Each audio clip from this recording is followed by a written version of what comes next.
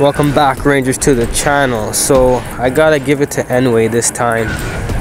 The move is different. This is a different move from Battle from the Grid.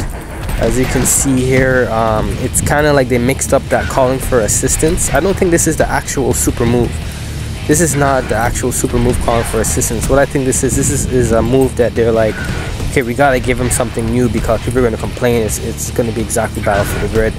But I mean, like, it makes sense to copy the moves from Battle for the Grid. But yeah, this is a different move. I would say this is kind of like how they made Ranger Slayer and they made Pink Ranger, or what's it called, her move's a little bit different.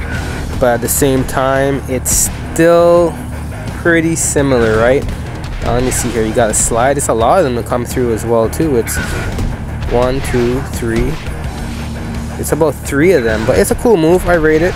I like how it has like that purple aurora around.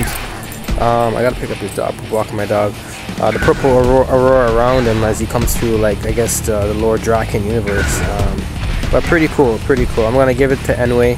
I wonder if we're gonna get Tyrannosaurus Sentry next, because he was also in that storyline, Shadow Grid storyline. But yeah, Reboot Ranger. I'm gonna reboot out of here. If you guys like this move.